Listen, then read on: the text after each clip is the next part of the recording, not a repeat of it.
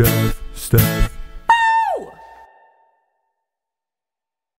When we came home from vacation this week, our garden was growing out of control. While this squash looks really awesome, it's actually way too big. The insides are so much more tender when you pick them at the right size. And the more you pick them, the more you'll encourage the plant to keep producing.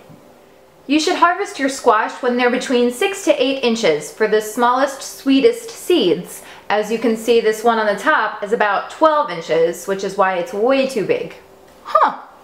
So since I have the mother load of squash here, we're gonna make some quick and tasty zucchini cakes. First step, you need to grate 2 cups of zucchini. Now, since it's such a watery vegetable, I would recommend doing it with a double layer of paper towels with a plate or a bowl underneath. Now the fun part is, you get to squeeze all of this water out. Whoa! Beat 2 eggs in a medium-sized bowl.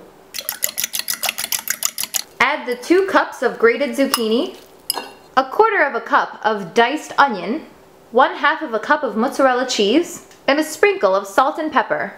Stir together until everything is combined. Now comes the fun part. Heat about 1 tablespoon of olive oil in a skillet. Put a spoonful of your mixture on like little pancakes. When the bottoms start to brown, which should take about 3 or 4 minutes, flip them over. Once the other side is finished cooking, place on a paper towel to absorb some of the oil before you serve. So simple and delicious, prepared and on the table in less than 10 minutes. Serve with some sour cream, Greek yogurt, or tomato sauce on the side. This recipe was vegetarian, but if you're not a vegetarian and you like some chicken with your squash, check out this other recipe I made. Have a great week, and as always, keep it classy. Happy TV.